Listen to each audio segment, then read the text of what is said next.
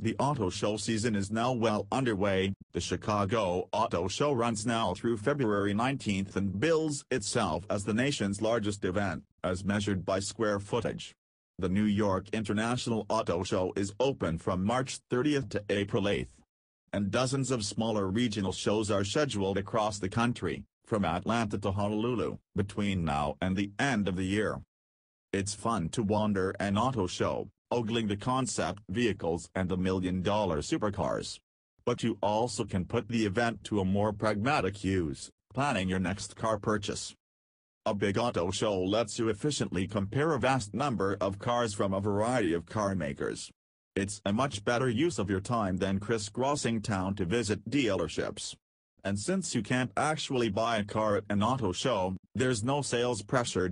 If you know you want a new car but have no idea which is right for you, use the show to see what's new and what grabs your attention. If you already have an idea of the car you want, use the show to get a closer look at it and to check the competition. Here are some other tips for car shopping at an auto show. Plan your route. Most major auto shows have a smartphone app that provides a map of the show floor, exhibit hours, and a list of the vehicles on display. Download it and plan your visit in advance. Pay attention to the car brands you want to see and note the location of a few other car makers that you hadn't considered.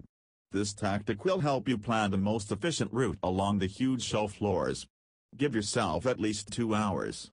Plan on more time if you have the opportunity to test drive. Avoid the crowds. An auto show's opening weekend is, frankly, a mob scene. If you show up then, you'll have to squeeze through masses of people just to get a glimpse of a car, to say nothing of trying to sit in one. If possible, go on a weekday, preferably as soon as the doors open. If you can only go on a weekend, make sure to show up as early as possible. Talk to the product specialists. The men and women who staff the car makers' booths aren't window dressing or salespeople. Automakers hire and train them to be experts on the cars. They can be particularly useful for new vehicles that haven't yet hit the dealer showrooms. Don't hesitate to ask them any questions. If you're not sure which cars compete with the one you're interested in, ask the product specialists, they'll know. You might also meet booth reps.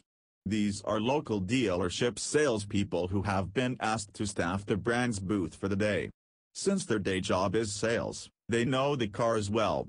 But since no cars are for sale at the show, there's little chance of getting a hard sell. They may offer you their business cards, however. Read up at the kiosks. Don't feel like talking? Most booths also have computer kiosks with touchscreens. These provide more in-depth information on the vehicles displayed and allow you to configure a vehicle with options or show you what the car looks like in another color. And kiosks usually have pricing information.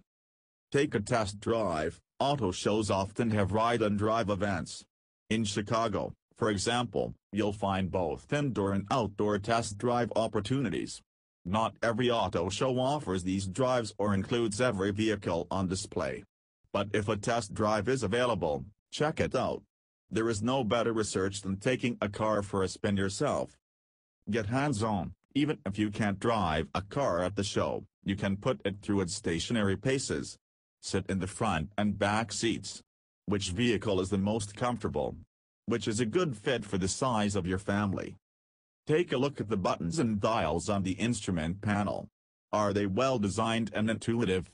Pop the hatch or trunk and picture whether it could hold your average amount of cargo. These questions and their answers will help you determine if the car you're considering fits your needs. Take photos and notes of features you like on each car. Explore new technology. The product specialists can give you tutorials on a range of topics, from integrating your smartphone to inputting an address in the navigation system to understanding the latest active safety features. Debrief. Soon after the show, review your notes and photos.